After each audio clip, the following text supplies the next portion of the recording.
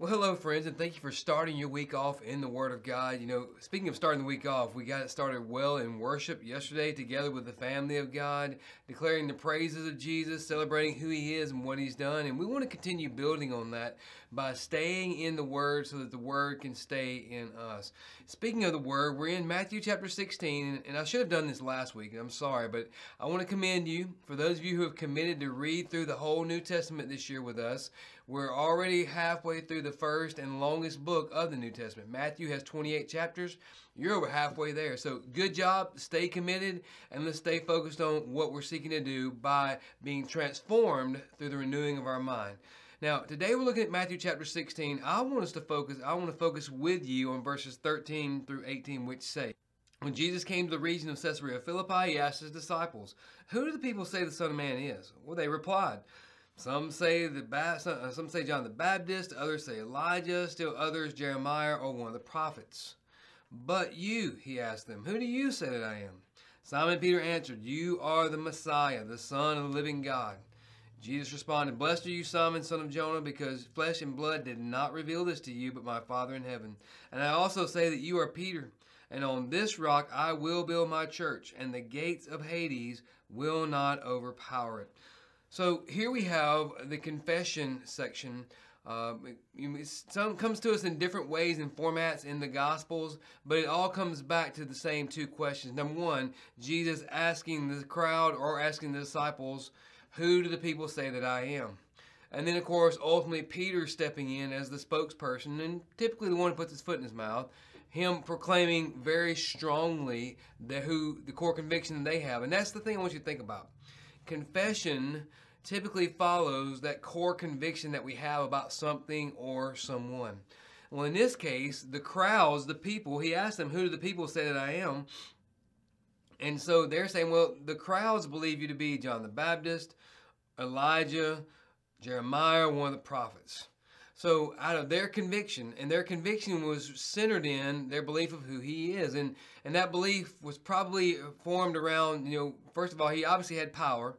And some of the prophets, like Elijah, performed great miracles. Many of the prophets, Elisha, had great power to perform miracles. So when they saw the miracles, they knew He had great power.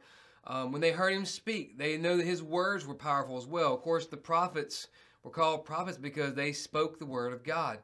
But the problem they had is they failed to believe, or they refused to believe, I guess is the way we should say that Messiah would do the other things that Jesus did, like eat with sinners and tax collectors, like touch lepers. Some of the things like dwell with the outcast. They just didn't see their Messiah in that way. And plus, he hadn't ascended to some sort of a governmental or kingly position where He would initiate a great battle against the Romans. He hadn't done that yet.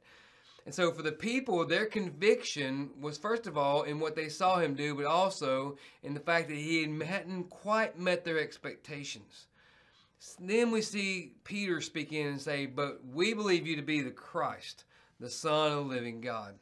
Out of their core conviction came this dynamic confession. And Jesus, obviously, by His declaration, blessed, indicates that you got it right. You absolutely understand that even though I haven't done these things that people expect me to do from a military standpoint, or from a governmental standpoint, or an authoritative position, that I have done exactly what was prophesied about me, and I'm in the process of getting ready to do exactly what was prophesied about me. You are blessed because you believe that. And it's a reminder to us that who we truly believe Jesus to be will ultimately show up in confession. And I don't mean confession just by what we say. I mean confession in what we do. Maybe I should use the word commitment.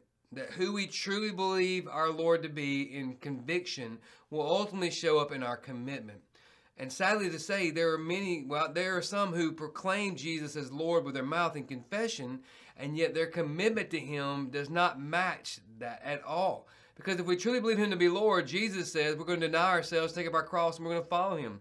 Jesus says we're going to lose our life so we can gain it in being obedient to His will. We're going to be totally submitted and committed to Him as Lord. He has total rule and reign. And that's just simply not true for many. Or for some. I keep saying me, I'm sorry. For some. So let's make certain today, as we're thinking about the day ahead of us, or maybe we're reflecting on the day behind us, let's be honest. Is the conviction we hold about who Jesus is truly showing up in our commitments to read his word daily in personal worship, our commitments to surrender to him, the great blessings he's given us, our commitments to engage others with the gospel. And that's just 3 of many commitments that we should make on a daily basis. So ultimately, my confession and my commitment is going to match the conviction I have about who Jesus is. Just real quickly, there's that statement in the bottom, you are Peter, and on this rock I will build my church, and the gates of Hades will not overpower it. Where he's going at with that is this. It's not Peter that's going to be the foundation of the church. Absolutely not. No man could handle that. No, what he means is, he could mean one of 2 things. One, Peter's confession of his lordship will be the foundation of the church, and that's certainly true. You read the New Testament, you read all through the epistles, Jesus is the cornerstone, the chief cornerstone. But there are some who say that it's not just the confession, but it's also the writings and the teachings that flow out of that confession. Hence, Paul is talking about the apostles and the prophets are the foundation of the church, Jesus being the chief cornerstone. So he might be saying that, hey, your confession, as it will flow through the teachings that you will present, because ultimately it was the teachings that had the dynamic impact. So just remember, no man can serve as the foundation of our Lord's church. Jesus Christ alone is the foundation. And so any tradition built upon the man being the foundation is a false teaching. And we need to be careful with that. And we need to try to do our best to help others understand the heresy that is in that teaching. Well, I love you, friends. I pray your week goes well. I pray it's a dynamic week of loving God supremely, loving one another just like we love our Lord, and of living sent.